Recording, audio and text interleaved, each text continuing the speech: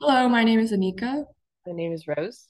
and we were working on NASA's Gene Lab project where we developed Amplicon and Metagenomics verification validation system. So a little bit of background information on the two sequencing types that we focused on. Amplicon sequencing is when you broadly survey a microbial community's composition by targeting very specific genes. So this tells us who is there, while metagenomic sequencing will tell us who is there and what they can do. So this gives us insight into genetic functional potential by amplifying all the obtainable DNA. And so the main project goal was to integrate the flag code system and a validation protocol into the initial V&V code.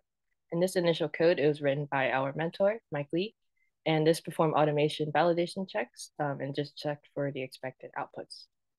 And we incorporated the flag code system written by Jonathan Orbello, and this had flag code entries for each of the check, which composed of a flag code, which indicated the severity level of the check, and a message describing the check.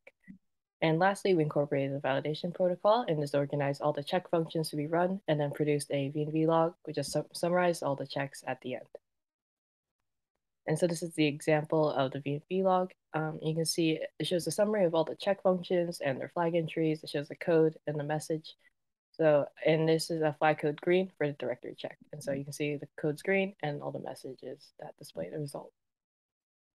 So our results benefit GeneLab by creating a better automation process, saving them time, and also generating more useful information with that log file that Rose went over.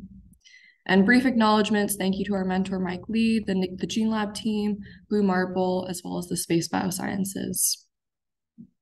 Thank you so much. If you have any questions, you can email us, and here's our documentation for all the code.